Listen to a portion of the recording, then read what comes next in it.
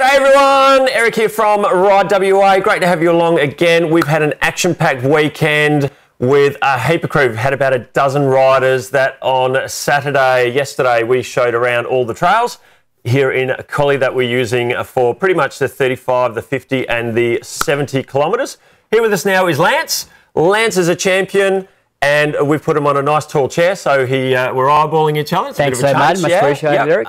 So we'll go on from there and tell us a little bit about what you thought about the trails that you rode yesterday and how it laid out. Oh, look, Eric, I thought it was superb, you know, as we were lucky to have beautiful weather yesterday, but it started off nice and fast with what you kind of want with a big bunch, and it will be a big bunch there in that race, and plenty of time to kind of separate ourselves before we hit the single track. The single track is sweet, it's really, really grippy.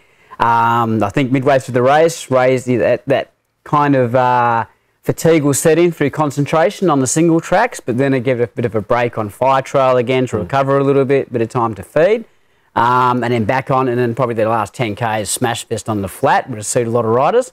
And look, all around, great time, great fun. It was awesome yesterday on the track. Looking forward to it. So race on Saturday, of course, 70 kilometres is the long course, so that's part of the marathon series. And 50 kilometres and 35 kilometres as well, plus 25 kilometres adaptive. Big thanks to Synergy for their support of the Collie River Mountain Bike Marathon, and also DBCA, also known as Parks and Wildlife. They're a great partner as well. Now, Lance, you've got a business, do a bit of training, bit of coaching. You've done quite a few bike riders over the years. Tell us a little bit about your business and tell us a little bit about what you need to do as a run into an event like this, or what to look for. So I run an Endurance Edge personal training, which is for a lot of athletes, boxers and that, but predominantly cyclists, is to get strong, basically, as strong and lean as we can, and teach you the aspects of like how to train properly in different zones and nutrition.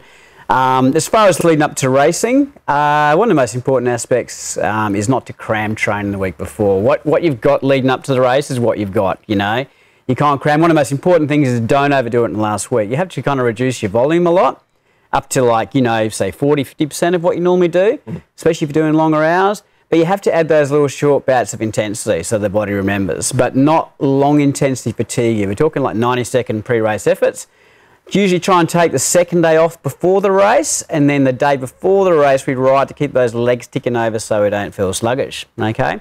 As far as nutrition, we don't really eat more. It's this carb loading philosophy years ago. We don't overload the carbs, we just have a higher proportion of carbs. And keep your protein up, because with protein, your body can't store protein, okay?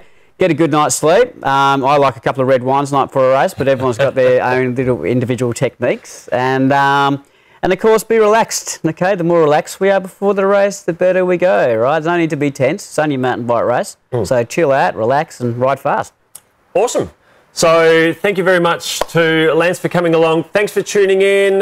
Check out the rest of our videos, and very soon we're also going to be giving away some free entries thanks to DBCA, our wonderful event partners.